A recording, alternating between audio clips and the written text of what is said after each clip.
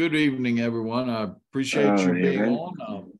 As I said at the beginning, just a few minutes ago, please, if you'll make sure that your name on your picture when you've joined on the Zoom call, that you click on the little dots in your profile picture so that you can rename, give us your full name and where you're located.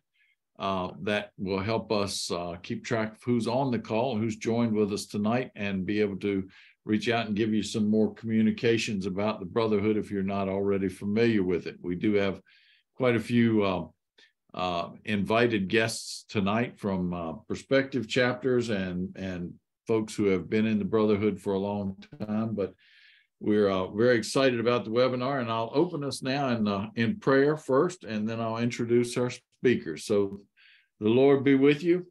And also with you. O God, the creator and preserver of all mankind, we humbly beseech thee for all sorts and conditions of men, that thou wouldest be pleased to make thy ways known unto them, thy saving health unto all nations. More especially we pray for the Holy Church Universal, that it may be so guided and governed by thy good Spirit, that all who profess and call themselves Christians may be led into the way of truth and hold the faith in unity of spirit, in the bond of peace, and in righteousness of life. Finally, we commend to thy fatherly goodness all those who are any ways afflicted or distressed in mind, body, or estate, especially those who are impacted and the families that are touched by addictions and the loss of lives that have happened from drugs and that are pouring into our country, and what we can do as Christians to help stem that tide, that it may please thee to comfort and relieve those people according to their several necessities, giving them patience under their sufferings and a happy issue out of all their afflictions. And this we beg for Jesus Christ's sake. Amen. Amen. Amen. Good evening, everyone. For tonight's webinar, we are blessed to have our speaker, a guest who has been seen on national news regarding this drug crisis that I referenced in our prayers that's facing us all around the country these days. I'm Conrad Jones, the National President of the Brotherhood, and I welcome all of our guests and all of you who are members of the Brotherhood, and thank you all for your joining with us tonight. Mr. Derek Maltz previously served as a senior executive in the federal law enforcement as director of the Special Operations Division, United States Department of Justice. As a former DEA special agent, he has seen firsthand the causes of our fentanyl crisis in the USA, as well as the human trafficking that's happening at our borders. As you'll hear Derek say, that this is not a red issue or a blue issue. It is a red, white, and blue issue that's impacting America. We need to do all we can to stop it. He's very passionate about this subject and has blessed us to hear from such a knowledgeable source. Derek comes to us by way of a friend of mine who's a friend of his, and we found out Derek actually lived in the area where I used to in Ashburn, Virginia, and now he's doing a lot of work in this cause, and I'm really excited about this. Statistics show that probably 2 out of every 3 families in the entire country have some way or another been touched by addiction or death or illness or financial or legal crisis stemming from drugs in our world.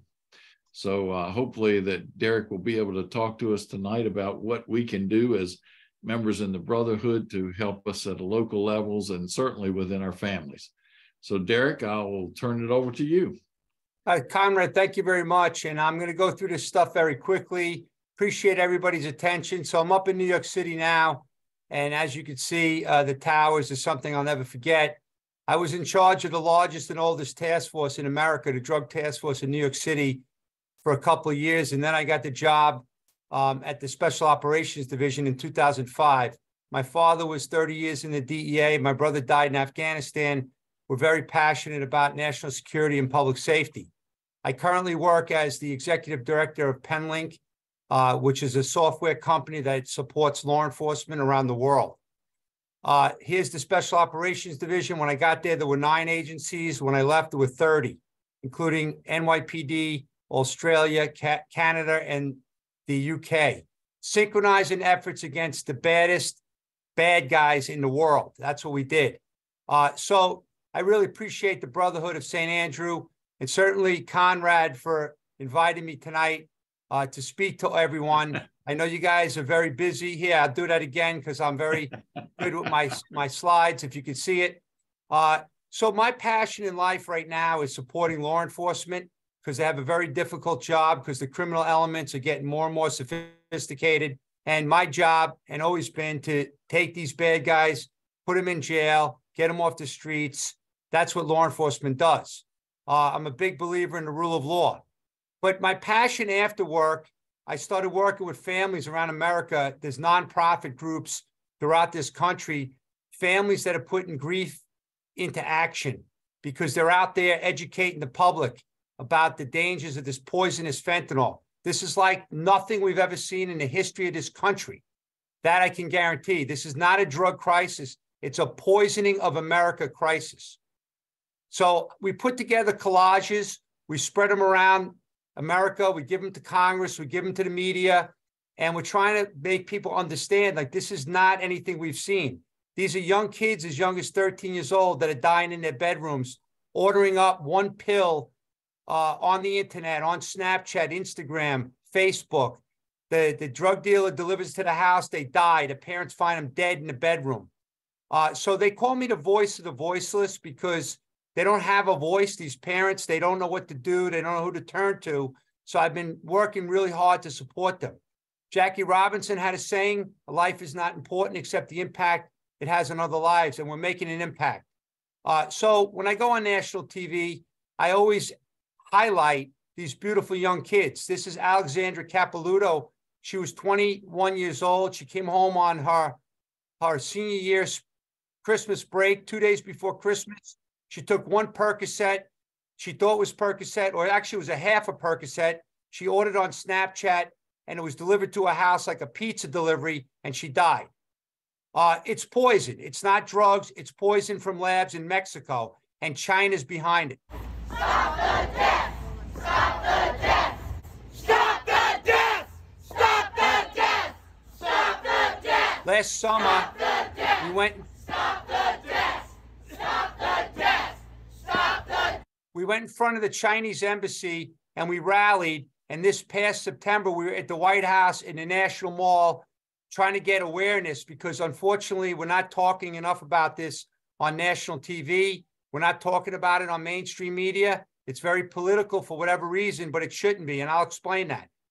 And as the former director of the DEA Special Ops, you've been keeping really close eyes on this crisis since you retired in 2014, correct? Yes, sir, Dr. Phil. Thank you for having me. I really appreciate it.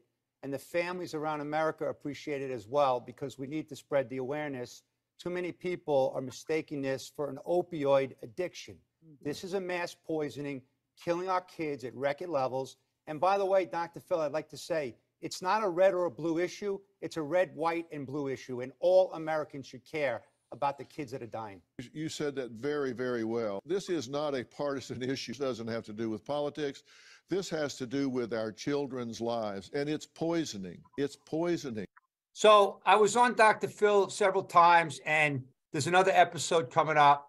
And he's a big supporter now. He's going to continue as long as he's still on the air to spread the message. But I try to make it really clear that this really is impacting all Americans from all communities, all races, all sexes, obviously. And it's really impacting everyone, and it's got to be taken much more serious. So several years ago, I went to Ohio, and I did a documentary about 5 years ago because I started seeing this really exploding around America. So you can see some of the stuff that we talked about. You have this poison being dumped in our country, and our communities are suffering. Kids are dropping dead every day of the week. Parents of good kids are going up to their bedrooms, finding their kids passed out dead. I mean, this is a crisis that we've never seen before. So we need a greater sense of urgency. What's happening is it's not like they have quality control chemists. in these houses.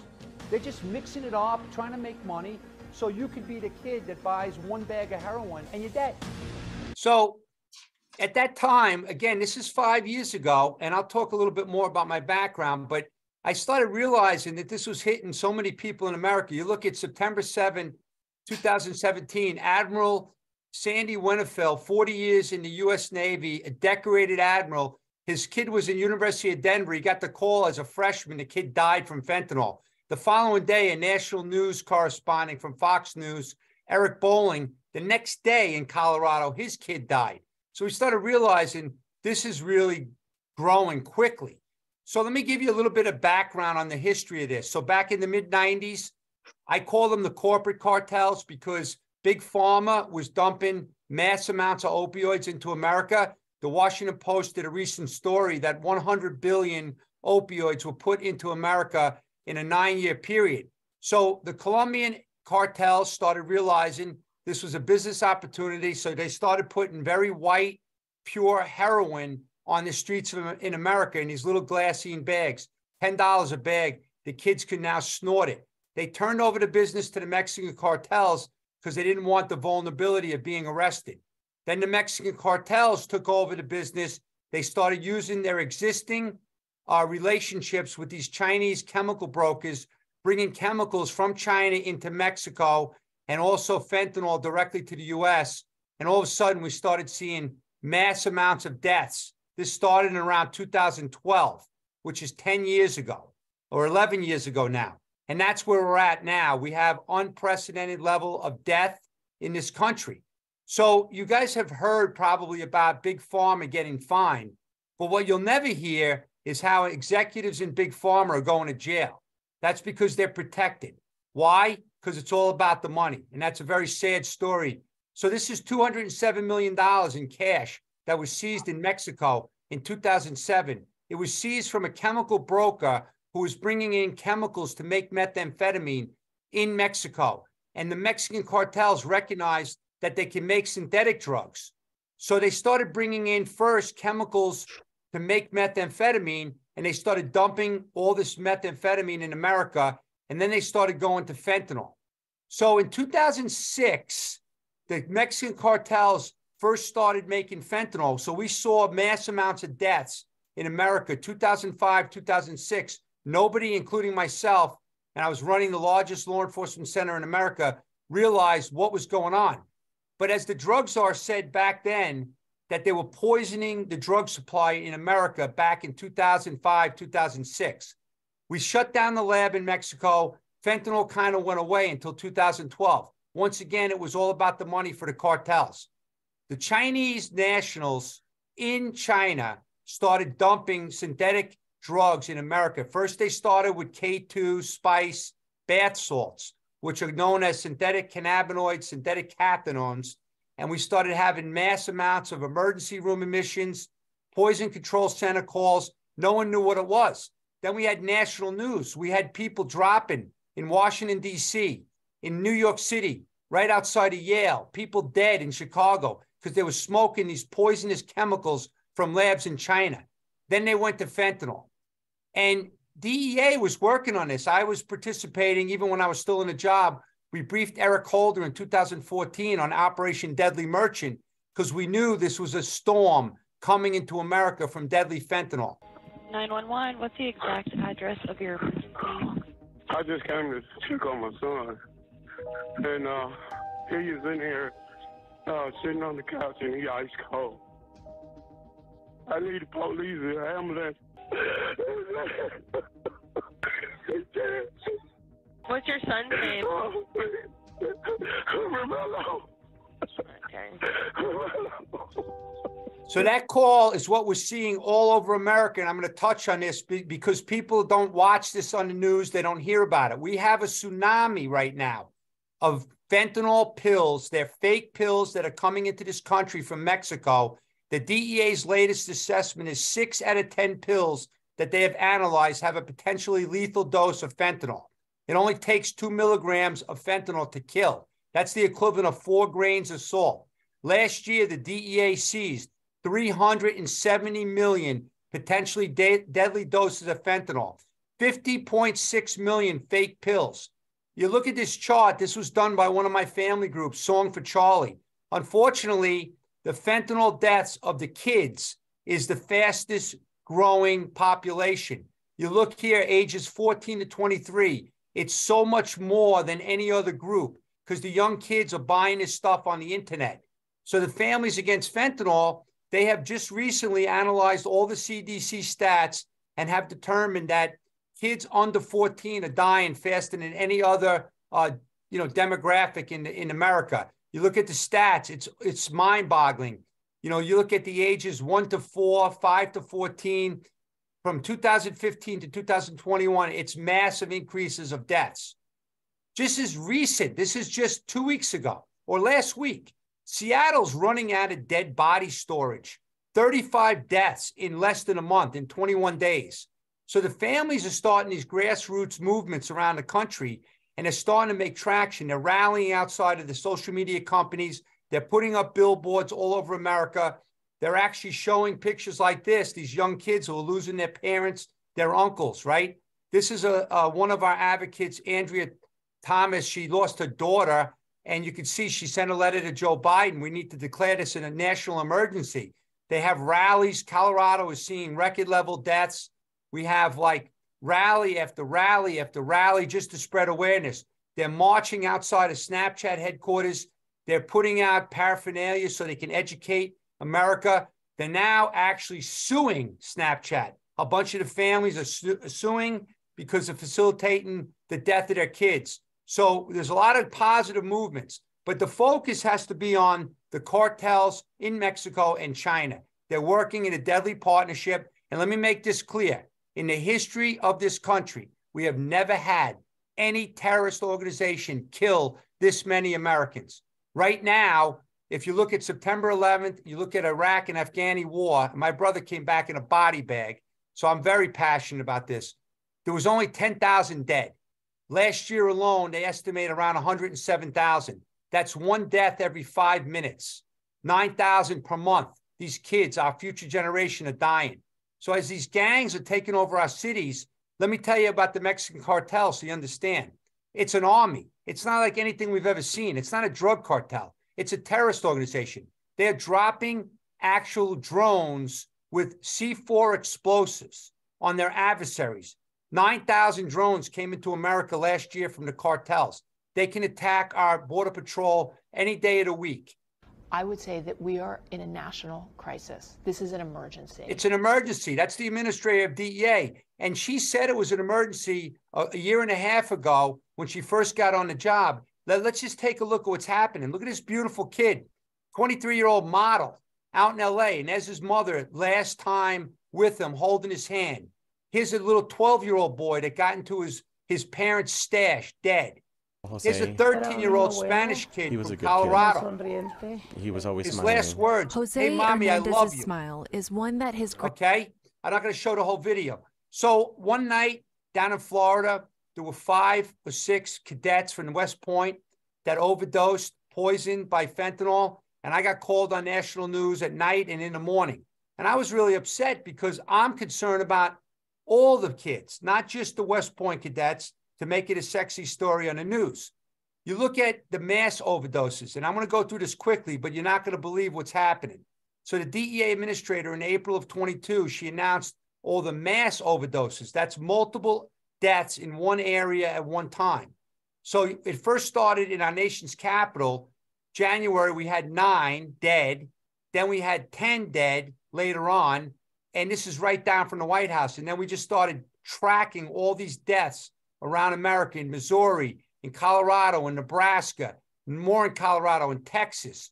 And then I started tracking them closely. Ohio State, pre-med, 21-year-old kid, takes what she thinks is Adderall. And it turns out it's fentanyl. And she's dead in her dorm room. And her buddy, her friend, died as well.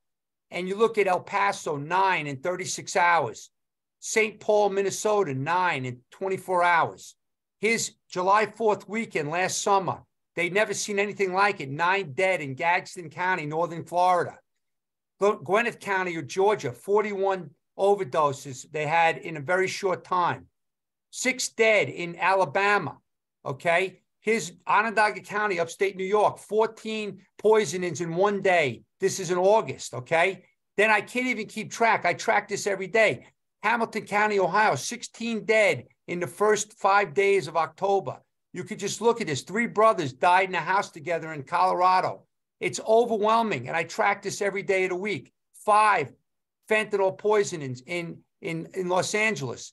Here's another 2 in high school. It was national news. They were dropping in the middle of the school at the vending machines. 4 more dead in a county in South Carolina. And then you look at what's happening in South Carolina. You have these massive arrests being made. They had 7 pill presses in the house, and they were making this stuff in the streets of South Carolina. More in Dayton, Ohio, right? 14 poisonings in a week. Broome County, upstate New York, December, 7 dead in 11 days. Christmas Day, 6 people. They were treated for mass overdoses of Christmas Day in San Francisco. Back in Onondaga County, upstate New York, right before Christmas, there were 24 in a 24-hour period, okay? And then we had 14 in a 36-hour period. Chicago, January 24th, in a bar on a Sunday, 5 or 6 went down. Here's the most recent one I have in here, just last week. Montana, 8 deaths in 10 days. So it's all over the country. It's skyrocketing, and the American public doesn't even know what's going on. It's sickening. Here's our high school in Connecticut. I'm sorry, a middle school. Early in the year, the kid brings 40 bags of fentanyl into the school. He had 100 bags back in his bedroom at home. And the school became a hazmat scene in America. And we're not paying attention to this. Now, here's a really important thing for everyone in the room. Many kids in America like to take Adderall. They get prescriptions. It's a very good drug for ADHD. Unfortunately, we have an Adderall shortage, so kids are turning to the internet. They go into the streets, and this stuff is tainted. This is grandma watching a 15-month-old baby in Georgia. Baby's dead. Here's a little beautiful girl, okay? She doesn't have a father anymore. He was a DEA agent. I worked with the grandfather. The grandfather called me. I worked with him. His 40-year-old son died, and this is his beautiful daughter he left behind. So they had rainbow color for the first time. So the cartels were making this stuff looking like candy to appease our kids. But I want to show you the seizures now, just to give you an idea of what we're talking about. Here's July, 1 million in California, 62% increase from last year. Here's another million at the border in Nogales. Here's more of the fentanyl pills. DEA administrator had to put out a warning because we started seeing the colored pills all over the country. These are just, I could go on all day. It was like every city in America, these colorful pills looking like Skittles or candy. Colorado, DC, Cleveland, right? Then they started putting them in Nerds packages, Skittles, in Legos, because they were concealing them so they didn't get caught. This is another 1.6 million pills that were seized at the border. Massive drug bust along the Arizona border this week. Border Patrol agents seized more than $4 million worth of fentanyl during a vehicle stop Wednesday. Agents arrested 2 U.S. citizens. That was August. Then we went to September, another million pills, biggest in the history of New Mexico. All right. This is the biggest in the history of Phoenix, another million pills in September. Another in November, 700,000 plus. Now we have the most recent ones. You look at Border Patrol season, like 1 million pills, it seems like every other week. And so far in the first 3 months this fiscal year, they seized more than all of last year. You look at some of the smuggling techniques, they put it on their waist. This lady had 40,000 or 10,000 pills around her waist, and it was 40,000 in a battery. This dog had to sniff out, 250 pounds of fentanyl in spare tires. Here's potato chips. Here's crutches. The guy comes over the border. He's got 14,000 pills in his crutches. Here's the dogs getting the stuff that was sitting in the bread, coming in bread. So look at this now. This is the sheriff in Orange County, California. Last 5 years, 2,200% increase in fentanyl-related deaths in California. San Diego had 2,375%. Off the charts. In Franklin County, Ohio, 90% of the deaths, the overdose deaths, is fentanyl. So don't listen to these stats. They talk about, 60% or whatever. It's much higher. So it's all over the place. We have a deadly partnership between the cartels and China. It's like playing Russian roulette for the kids, but it's worse. because the kids have no idea they're going to die. You cannot treat somebody in the morgue. It's too late. Now, this one slide will tell you the entire problem. In 2015, DEA Phoenix, they seized 0 Mexican fake pills in Phoenix, Arizona. Last year, 25 million pills. Remember, 6 out of 10 can kill. This is the actors, the police officers, the young kids that are dying. Here's the professional athletes. Jimmy Hayes, hockey player, Boston Bruins. Here's all the hockey players, professional football players, college football players, Heisman Trophy, baseball players. They're dying. They bring the pill presses from China. They make this stuff in their bedrooms, and this is why. You make 7,000 pills an hour, $20 a pill, 140,000 an hour, $1 million a day in pill sales. And kids are addicted. The country is very depressed, a lot of anxiety, and kids are turning to the pills. Watch this video. He never intended for me to find him on his bedroom floor. He never intended for his dad to administer CPR trying to save his life. Alex didn't intend for me to see him wheeled away on a stretcher and put into an ambulance. Alex had no intentions of me seeing him lying on a stainless steel table covered with a sheet with only his head showing. Alex had no intentions of me knowing what it felt like to kiss his face for the last time. That's Amy Neville. I work with her closely. I get her on national news. I get her to Congress, and you can see the video. It's called Dead on Arrival. It's the best documentary I've seen. It's 20 minutes. I recommend everyone watch this video with their kids and grandkids because it's really strong. So this powerful pill is a chemical weapon. It's killing our kids. China is behind it, and we're seeing body bags everywhere. Over 100,000 last year. We are so focused right now on stopping the chemicals coming out of the Chinese chemical companies. China's to blame. Chinese chemical companies are the largest. So the Mexicans used their chemical brokers that were selling chemicals for years to make methamphetamine, and now they're making fentanyl. And you can see, like, this is an example. It's not just fentanyl. This is 17,500 pounds of meth in one day in November of last year. One thing I want to tell you is that I'm not going to get into this in detail. It's a little confusing, but the Chinese now are the biggest money launderers in America for the cartels, and they're buying real estate, property, and investments all over our country, which is a huge national security threat. And they're using the kids that are here today on student visas to pick up the money from the cartels. I can answer questions about that. They give the money to the Chinese business owners. They go to the casinos. They then use very sophisticated encrypted apps, WeChat Pay. They transfer money. They order up consumer goods. They ship the goods to Mexico. They sell the goods. They make profit. They pay the cartels very quickly. And they use Bitcoin as well. So it's very, very advanced. They're washing the money through these sophisticated systems. This is one case. Atlanta DEA was up on a wiretap of a Mexican cartel leader. And during the wiretap, this Chinese guy from Flushing, New York, came down, picked up $350,000. This is my son, Alexander. This is our daughter, Jessica. This is my daughter, Alex. This is my son, Daniel Joseph Puerta Johnson. This is my son. This is going to continue until we do something differently in this country, and we need all Americans to fight together. So I went to Ohio. I testified in court in Congress in Ohio to declare the cartels as terrorists back in 2019. And the reason is because we've never seen this ever in the history of the country. This is one of my friends, Andrea James. She's at her son's grave site on his birthday on Mother's Day. And this is our Congress. You know, this is Republicans and Democrats. Tim Ryan is no longer in Congress, but they had a bipartisan bill to declare fentanyl a weapon of mass destruction. And there's some movement now on that. Former Attorney General Barr is now coming out and saying we have to be more active against the cartels. They have to be treated as a terrorist organization. They cannot continue to operate and poison our country. And the other thing that's happening, just so you know, and this really makes me upset because in Tulare County, California, these two guys were stopped with 150,000 of these deadly pills, and they were released. They went back to Mexico. They're fugitives. That's the same county where 2 weeks ago we had 6 people shot dead, executed, including a 10-month-old baby and his 16-year-old mother, okay? Because this is all drug related. This is another case in New York in November, 20,000 pills. They were both released. Too many of you are buying pills on the internet and dying because almost half of them are laced with lethal doses of fentanyl.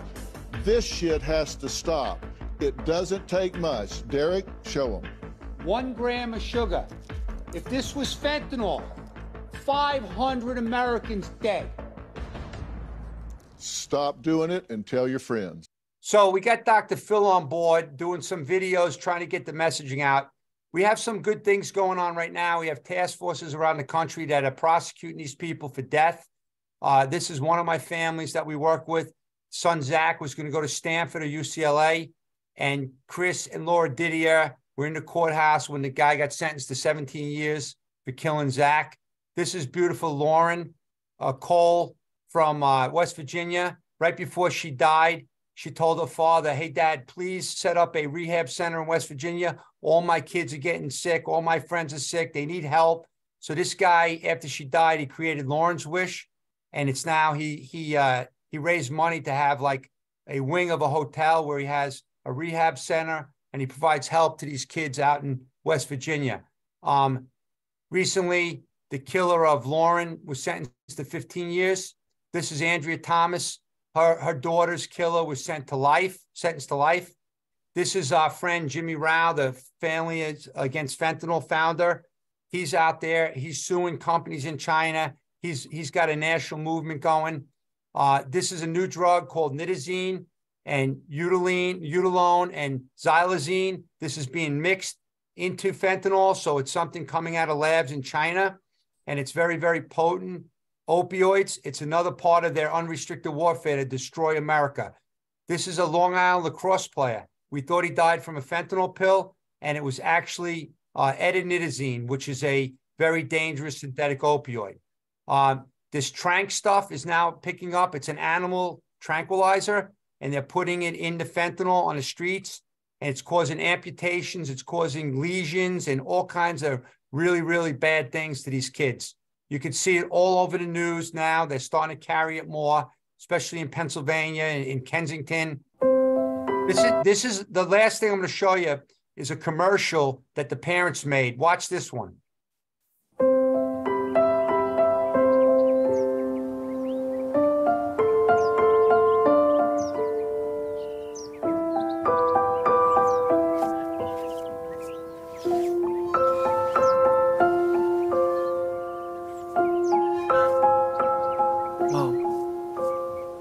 Mom.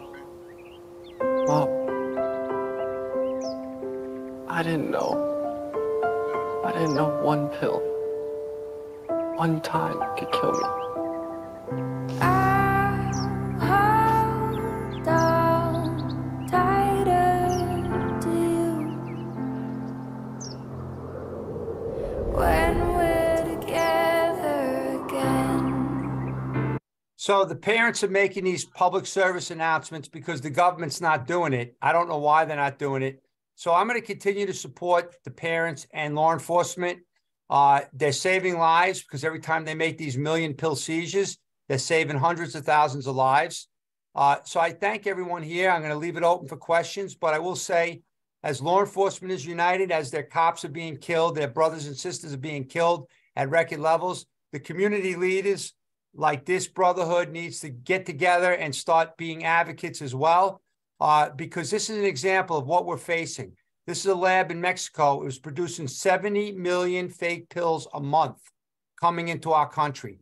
Here's the most recent seizure in Mexico, 3 million pills. It was all in these coconuts coming to our country. We recently got the arrest, the indictment of one of the leaders of the CJNG cartel, one of the brothers. So there is some things happening, but just not enough. So I'm going to leave you with this point because you're going to hear more about this on national news. So if you had a major water leak in your house, the first thing you have to do is shut off the main valve. Well, right now, the country's being flooded with deadly fentanyl. It's coming from Mexico, from the dangerous Mexican cartels. We must shut down their supply line, period. There is no debates about this because it's going to save our future generation. Here's some of my information. I'm all over social media. I participate in national news on a regular basis. I've been doing this for like about 5-6 years now, pushing the messaging. I will be involved with congressional testimony as we start moving forward with this stuff. But I post everything. Every time I'm on, I put on my YouTube channel. I have Facebook groups, national security. I'm just trying to get the word out. Thank you for listening. I'm here to answer any questions you may have. I know that's a lot of information. I hope you learned something from this, and I hope we can get everyone on this call to start advocating to support these families and save our kids. Thank you, Derek. I really appreciate it. If I know it was a lot to digest. It is a significant, just a horrible issue that we have in our country. I know personally, in the last 3 years, I've lost 2 nephews, both to fentanyl poisoning, and it is an epidemic that is poisoning a younger generation and a middle generation, but particularly the young people that are buying them online. I'm going to leave some time here. We've got one person that's raised their hand. I'd ask if y'all want to ask a question, please raise your hand in the, if you go down to where the chat box is, where you can raise your hand on your Zoom screen. Brother Harry Johnson, he has his hand raised. So Brother Johnson. Yes, good afternoon, brother, and good afternoon, your presenter. As someone who works in the field on a daily basis, substance abuse and mental health, work with kids, and I know initially the problem started with pharmaceutical company, and it started in the suburbs, and then we started to have then it started to see the other countries may see that it was an easy access. Now there were punitive damage to the pharmaceuticals, so now they're coming in.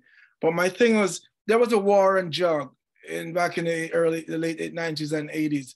And I think that, as you said, the government is not doing things, but the government was able to institute policy to crack it down. So right now there is a change of demographic. Honestly, I'm just going to say, I work and I've seen it, young people, I've seen, I know some of my patients that comes in who are on cocaine and opioids, it's mixed with fentanyl, there's no doubt about it.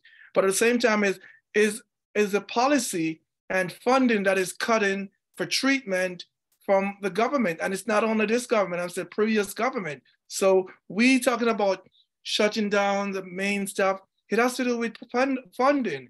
And so right now we're seeing a different shift in who is more affected and how we're gonna come about bringing laws. So when you talk about laws, implementing laws and all these funding and bringing in money and all that thing, it has to be community. There has to be a lot of education to the young people, blast it out there, because as you said, I'm aware, and in New York, where I work in New York City, that it's a problem, but I think over the suburb and the other cities and state, it's a big thing, but there, we know what's going on. So how do you address in terms of shifting policies? So first of all, Harry, you're from Brooklyn, right? Yeah, I'm assuming, yeah. How you doing, my man? I'm from Long Island, and I appreciate your comments. Number one, education is just non-existent. And this is not about the current administration only. I watched it over the last several years. They just totally stopped talking about drugs. They didn't educate the kids in school. And unfortunately, with the synthetic drugs, it just got worse, because these are not the drugs from the 70s. This is not the marijuana from the 70s. This is much more powerful, much more deadly. And the substances now are killing at record levels. So there has to be a change in policy. There must be significant resources applied to treatment, education, and rehabilitation. And unfortunately, we have so many people in America that are addicted to opioids, right? That it's been going on for many years. Like I said, the corporate cartels, as I say, they dumped 100 billion opioids into America. So a kid goes in to get root canal, and instead of getting some Tylenol or some Motrin, they're giving them 50 or 100 Oxycontin or oxycodone. And then the kid gets addicted. Then the kid goes to the street and he buys pills, he buys heroin, he buys this, he buys that. So there has to be a shift in policy. I know the current administration is applying more money to treatment and other types of, like, fentanyl strips and Narcan, and that's all fine. But you got to shut down that supply right now because it's overwhelming. Law enforcement is seizing record levels of drugs coming in from Mexico, and the kids are dying at record levels. So we have to do a lot more right now. As we do the education, we do the rehabilitation, the treatment, we have to shut down the cartel's ability to produce. Because look, if ISIS or Al-Qaeda was producing deadly chemical weapons in Mexico, we wouldn't sit back and let it happen. We would go after it. And right now, we're not going after it. And we haven't gone after it for years. So we have to pick up the pace, and we have to be more aggressive because our kids are dying like we've never seen before in the history of the country. And social media is pushing it also. Social media needs to, social media company. Right. They're being sued. And that's why, let me tell you, I'm glad you brought that up. I said it briefly in my presentation. The reason more and more young kids are dying is because they're all on their phones. They're all texting. They're on Instagram, Snapchat, social media sites. And the bad guys are taking advantage of that. And that's why they're dying, and they're getting the deliveries right to the house. So you could be a parent in your house and your kid's upstairs. You think he's doing homework, and he's actually ordering up a fake pill because he's depressed or he's anxious. So there has to be more engagement with the community. And you made some really good points. So thank you. Derek, I've got one other question coming up. Andrew Trufka, I was going to say that the other end of shutting off the supply is to shut off as much as we can the demand. So the education of our kids to not do it. If the market dries up, then the supply is going to dry. 100%. That's right, Conrad. Andrew Trufka, you've got a question. Go ahead. Can you hear me okay? Yes. Can you hear me? Okay, I can't turn my video on. I live in Rancho Mirage, California, and Mexicali is only about an hour drive, and I'm involved with a group of nuns. It's called Border Compassion, and we're going to the shelters in Mexicali to work with the migrants who are waiting to cross over legally. And what shocked me when I first started going there, I thought everybody would be coming from Central America and Colombia. The greatest number are people coming from Michoacan, Guerrero, these Mexican states. It's like the stories they're telling are just horrendous. It's like a war zone in those states. And why is our government not going in there to start working with the Mexican government? From what I understand, there's just so much corruption with these cartels that they pay off the local officials. Why is our government not going in there and working with the Mexican government? So Andrew, that's a great question. I wish I can answer it, but I will tell you that as we're speaking right now, the former head of the Mexican public security, our equivalent to the FBI, is on trial in the Eastern District of New York. He's been charged with what we call a continuing criminal enterprise, because as he was in charge of the Mexican police force, he was working with Chapo Guzman and the Sinaloa cartel. We also arrested in 2020 the Secretary of Defense of Mexico, Salvatore Cienfuegos, because he was working with the Sinaloa cartel as well. So there's very deep-rooted corruption in Mexico. It's the drug trafficking is a big part of their economy. They actually are making billions and billions of dollars right now from the migrant smuggling.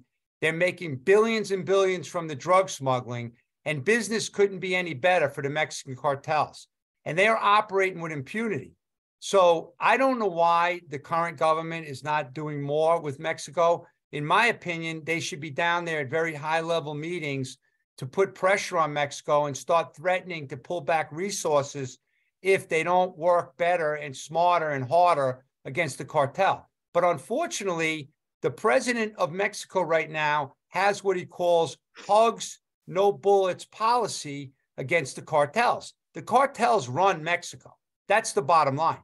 And they have the greatest military weapons. They have drones. They have tanks. They have explosives. They have RPGs. They dismember people. They throw people in acid. They destroy lives left and right. They kill innocent kids. They kill mothers. They kill grandmas. They don't care. and they're getting away with it. And that's my whole point. They must be declared as terrorist organizations, and we must use some sophisticated technology, help the Mexicans, and destroy their ability to operate. At the same time, as Conrad said, which is very well said, we must educate. We must have mandatory education in middle schools and high schools in this country to at least let kids know, because no kid in America, well, I shouldn't say no kid, the vast majority of kids are not watching mainstream media and cable news. They watch Instagram, they watch social media videos, they watch videos, and they're not watching any of this stuff that we're talking about. So they don't know. And unless the parents are telling them, the kids are basically running blind. You know, when I was a kid, we made mistakes. Everyone on this call made mistakes, but we learned from mistakes. We didn't die from mistakes. And the kids need a better, support mechanism around them. And right now, people are failing in this country at record levels. But let me make it clear. I watched the cartels in America, the corporate cartels, starting to dump this stuff under the George Bush administration. And I watched what happened throughout the Obama, the Trump, and now the Biden administration. So they all have, there's plenty of blame to go around, but we need to now make it better. We need to do something positive now, but we need the community. We need folks like you to step it up and help. Derek, just one point. Derek, I did see on one of your maps there is, and it's not entirely focused out of Mexico. I know that's probably one of the worst areas, but there's also crossing the borders from Canada. Is that? Oh, absolutely. Absolutely. That's a really good point, Conrad. Like Canada, there's Chinese lab operators in Canada that are making fentanyl as well. And it's very easy to cross into America for the northern border now, because a lot of the resources have been moved from the northern border to the southern border. So it's very porous in the northern border, and the bad guys are taking advantage of that as well, unfortunately. Derek, one last point. Derek, one thing I'm doing here, we have a new Republican congressman, Ken Calvert, and one of his agendas is to secure the border. And I think he needs to be aware of this. So I think we have to start advocating, calling our local congressmen and senators and letting them know about this so that they start putting heat on them. 100%. I participate in conferences all the time in Washington with all these congressmen. I've testified at different committees, and I'm trying my best to do it, but for some reason it's not resonating. And it's really sad, because I talk to thousands of families on a regular basis, and they're all very sad that they never knew about fentanyl. And that's the biggest issue. Folks, anybody have any other question? Oh, looks like Richard, let's see, Wynn Kilgore and then Richard Williams. Go ahead, Wynn. Wynn? Are you muted? Okay, Richard Williams, go ahead. I have a simple question. What do you do with all these pills when you seize them? So what happens is when the DEA or other law enforcement makes these seizures, what they do is they keep a sample for court. They need the evidence, so they take pictures. They keep a representative sample, and then they bring them to the incinerator and they burn all the drugs, whether it's pills, cocaine, marijuana, heroin, methamphetamine. They just destroy all the drugs. When you do that, isn't the air from these drugs going into the atmosphere to affect everybody? Because that was my concern. Richard, I wish I could answer that. I'm not an expert in that area. I mean, honestly, it's a good question, but I just don't know the answer. I mean, I would think and I would hope that people in the labs of the DEA and other agencies have thought through what you're asking, but I just don't know. I really don't know the answer to that. Because I see where it's burning. If you're burning it, it's going into the air. Yeah. The same air as the air that we're breathing. Yeah. Good point. It would affect us too. Now, if you put it in the water to dissolve it, it's worse because it's going down the drain. Yeah. To the streams. I agree with you. It's an environmental concern. It definitely makes sense. But I would think and I would hope that the experts in the labs, the chemists and everything, that they've thought through it, but I just can't answer that. That's not my area of expertise. Okay. When did you want to go Can ahead and you hear ask me your now? question? Yeah. All right. Yeah, I just to say a little bit about myself quickly. I grew up on the border, and I've lived in a border state all my life. And my first question is, we talked about drugs coming in other than through the southern border, but what percentage of these pills are being found and confiscated, and what percentage of the fentanyl, and we haven't even got into human trafficking yet, but just the fentanyl, what percentage of that is in fact coming through the southern border? Well, again, that's another question. There's an old saying, we don't know what we don't know, right? Okay. So what the experts at the border have determined is that about 10% of what's coming in is seized. So if you look at, for example, last year alone, if the DEA alone seized 50 million fake pills, that means there were 500 million that came in. So it's kind of unknown. We don't know when, but let's just say this. If we seized like 14,000 pounds by the Border Patrol and CBP at the border, there's hundreds of thousands of pounds that have gotten in, and that's the scary part. So it would seem to me like we really have no reasonable alternative to make a dent in this problem until we stop this traffic coming across the border. Right. And I know it's going to take a lot of money and a lot of personnel. Right. And we have to be empathetic to the people that are trying to escape a terrible situation in Mexico, but we've got to do it. Well, here's the thing. The U.S. military and the intelligence community is very, very powerful, and the technology is very awesome. And they have the ability to do precision strikes, just like they did against ISIS and Al-Qaeda, without having casualties of innocent people. So if you know where a cartel lab is in Culiacan, Mexico, you could actually do the strikes, you know, working with the Mexicans, providing the technologies. And that's what I would hope, because we have to disrupt their ability to distribute and import the poison to our kids in America. That's the priority for me right now. I understand. Of course, that means that we're going to have operations, American operations, going into a sovereign nation, and that has its own difficulties. Yeah. But certainly, we need to act in all of the above, in my opinion. Yes, 100%. Well, thank you. The old saying that knowledge is power. The more we, at least now, I hope all of you, the 40 or so plus that have been on tonight, have some more knowledge than you had before you joined the webinar tonight about this issue and how scary and fearful it is.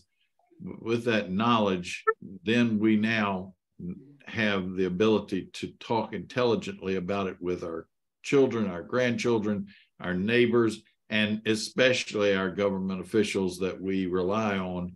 And hopefully we can get the message across and make a dent in this. I saw somebody else was waving their hand. Who was it?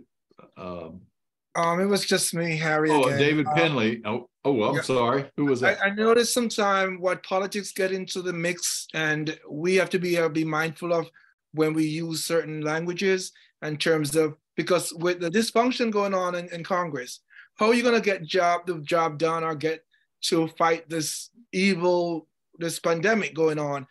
Because I think sometimes the narrative is pitted against about the immigration issue or its drug issue. So we have to be clear, what is our target? What are we focusing on? Is it going to be the drug and whatever? But I think because of the politics is so stagnant and, we know what I'm trying to say. We have to be mindful of what we're going. And I think the laws that were created for the war in crime, back in the 90s, that maybe be tough on crime, because the young people, as I mentioned earlier, they are getting their information. They're doing the buying and those stuff on social media. When I was a social worker in the school, the kids who were taking psychotropic medication were the ones selling to their friends. And I think that's where the addiction the trend started. So we have to sort of work with the social media platform and maybe pull them aside, because I think that's the one is following in the rise of the pandemic. So we have to address those. Thank you, Harry. Appreciate it. I'm trying to get in these last couple of questions before we, with some other folks. David Penley, go ahead. You're muted. If you can unmute. David, unmute, and then you can ask your question. Next up, Sam Amare from St. Benedict's. I'll get you on next. Go ahead, David. Yeah, I just had a question for Derek. Thank you for the information. One of the stats I wrote down, you said 107,000 deaths in 2021. Was that total overdoses or overdoses due to fentanyl? Good question. That is the total drug overdoses, and they estimate, if the CDC was asked, they estimate about 70% are from fentanyl. But like I showed in one of my slides, just in Ohio alone, it was closer to 90% from fentanyl. So my personal opinion is that it's probably more like 85 to 90% is fentanyl related, because there's really no heroin now coming into America. There's really no cocaine even coming into America. It's all tainted with fentanyl. So the vast majority is going to be from fentanyl. There's still going to be some kids that are dying from pills that they're taking, that are real pills that they're getting. But the majority, and by the way, for whatever this is worth, the families that have lost their kids are very upset about the lack of accurate and timely reporting from the CDC. When COVID was going on, every night we put our TV on, we saw COVID deaths, we saw COVID cases. Now we can't even get timely statistics on fentanyl deaths. So this is another big thing that's going on right now. And it's really, really sad, because it shouldn't be that difficult from an autopsy report that could determine it's fentanyl. And let's start reporting it timely and accurately. So that's another thing that the families are working on. Good deal. Thank you. Derek, Sam, go ahead. Sam Amare. Hello. He's on mute. You may be muted. Yes, he is muted. Looks like he's frozen too.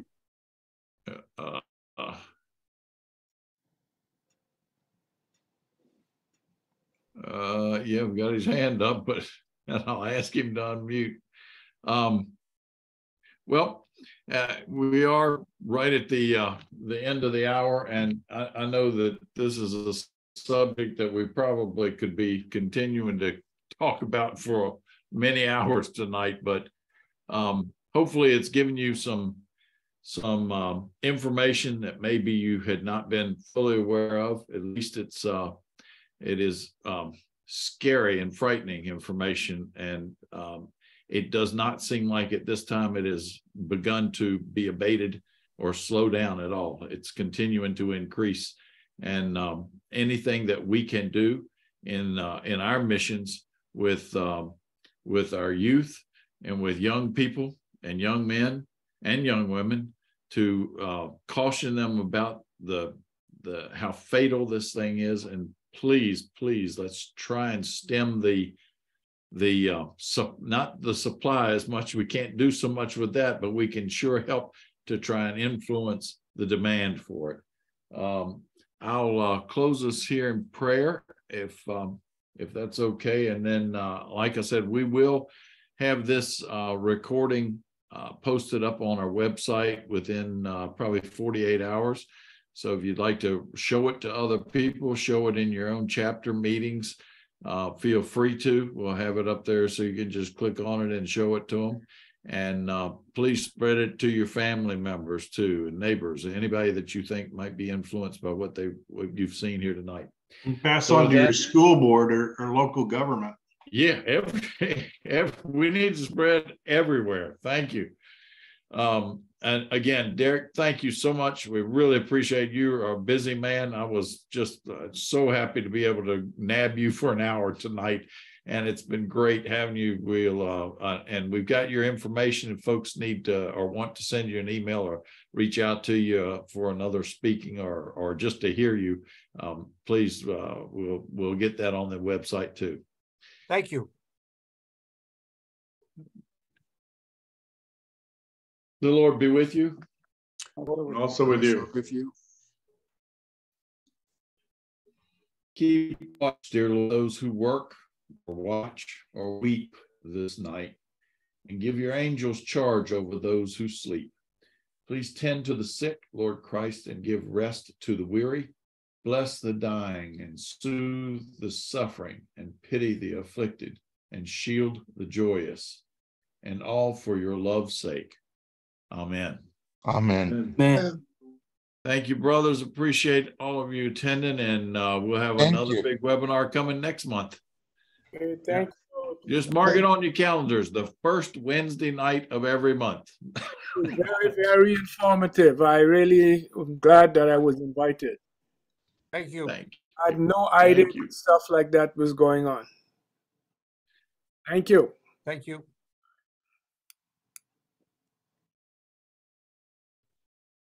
Derek, thank you so much. Really appreciate it. Where'd you go? Oh, there he's dropped off. Okay.